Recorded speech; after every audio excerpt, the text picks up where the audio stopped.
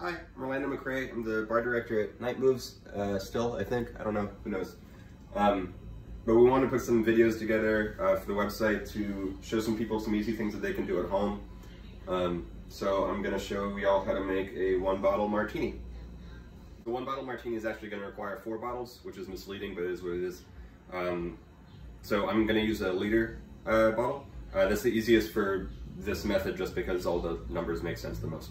It doesn't need to be this kind, but a liter is the easiest to work with. So we have that, and that's what our martini is going to live in eventually.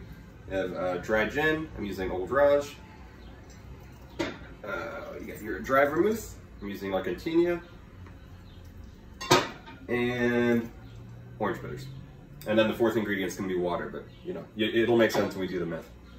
So this recipe is going to be for a 5-to-1 martini, which is very, very dry, but that's what I prefer. And then if you like something like a little more vermouth forward, you can just adjust. And like I said, it's in milliliters, so it's really easy to measure because it's just, you know, 1/10 or 2/10, whatever. Yeah, so we'll start. So like I said, it's super simple because everything is just going to go into the big bottle, which we're then going to stick into the freezer. So we're going to start by pouring into the bottle. Oh yeah.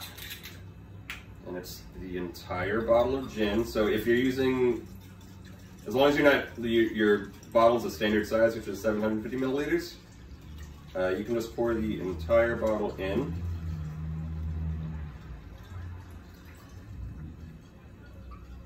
Okie dokie, so that's 750 milliliters out of 1,000, right? Because we're gonna make a whole liter of martinis, which ends up being, a liter is like 33 and change ounces. So if you're talking about a 3-ounce martini, you're 11 servings. Yeah, so that's 750 there. I measured out 100 milliliters of water here. That's for our dilution.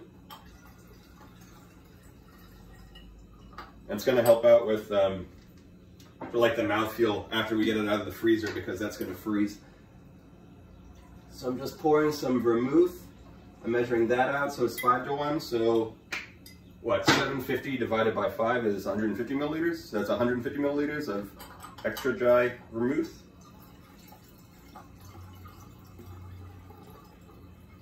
And then the last thing we're gonna add are the orange bitters, which I do like 3 dashes per serving. So you're talking about 11 servings, it's 33 dashes. So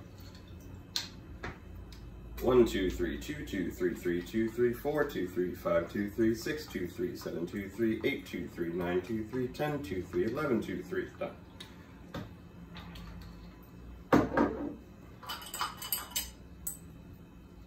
Thank you. So, this is my assistant, she's lovely. So we have this, and we're just gonna pop into the freezer. Just give it a little shake. Done. So in maybe like an hour, we can pull this and it'll be ready to serve.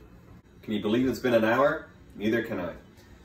So we have our martini that's chilled here and pre-diluted.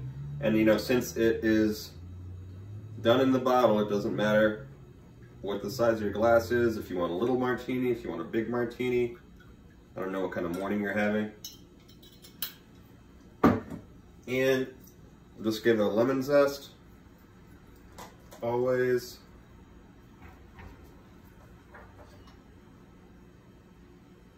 And you could have like to garnish, you know, I like a green olive, or even like a caperberry is nice. Yeah, enjoy. Hey, I forgot to mention that this cocktail is available bottled on our website, nextdoorspace.bk.com, which is maybe where you're watching this video anyway, but just in case if you don't feel like making it at home. Also available is Four Horsemen's wine, some food, coffee, merch. Yeah, but check it out if you aren't there already. Thank you. Bye.